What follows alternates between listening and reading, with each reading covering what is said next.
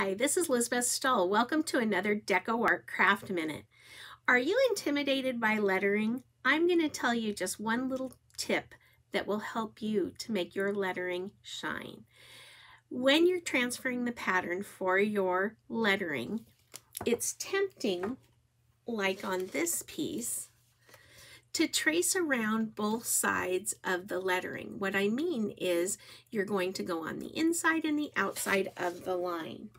So when I trace my pattern, I just put a light single line on the piece. Instead of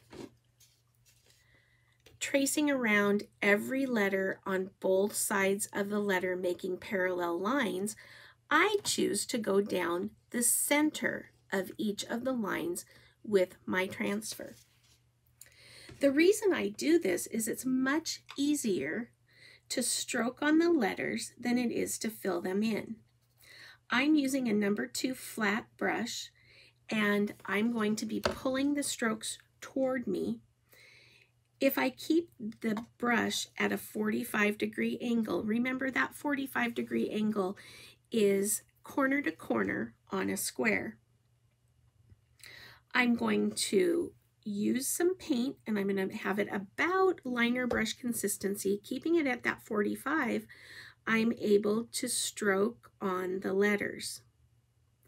I don't have to worry about being inside or outside the lines. I just have to be concerned with my very own lettering. Next time you do some lettering, don't forget this little tip. Line the inside center line of the lettering. It will help you make your lettering special. This is Lisbeth Stull. See you next time on a DecoArt Craft Minute.